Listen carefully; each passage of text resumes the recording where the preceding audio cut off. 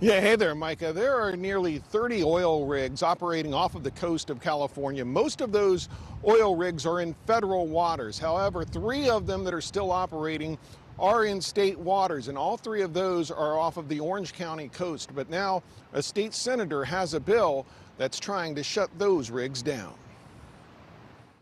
These offshore rigs pose much more risk to our coastline than they're worth. The amount of oil they produce does not justify the omnipresent risk they pose to our $44 billion coastal economy. State Senator Dave Mintz says last year's oil spill off of Huntington Beach prompted him to write Senate Bill 953.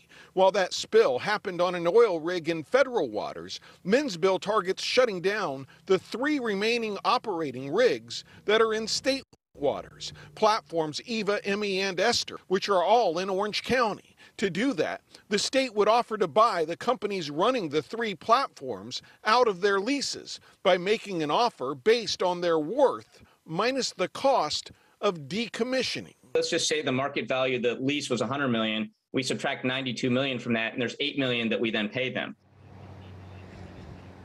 Now, while there are a lot of supporters for this bill, there's also a lot of opposition. Some, as you touched on at the top, believe this could end up costing taxpayers a lot of money if we take over some of those rigs, and the decommissioning costs go a lot higher than what was originally negotiated with the current lessees. The state and the taxpayers could be on the hook for those extra costs. Some also say that if you take away the oil from some of these rigs, then we bring in more imported oil, and you might look at some of the big barges carrying oil having a problem or having a spill, and that could cause issues as well. Senator Mintz doesn't think that's an issue because he says these offshore rigs don't produce enough oil to be that significant of an impact on our supply side of things. Now, the bill itself, it's made it out of its first committee. However, it's got a long way to go before it would get to a signature by the governor, probably later this year if it gets that far in the legislature. For now, reporting live in Huntington Beach, I'm Chip Yost, KTLA 5 News.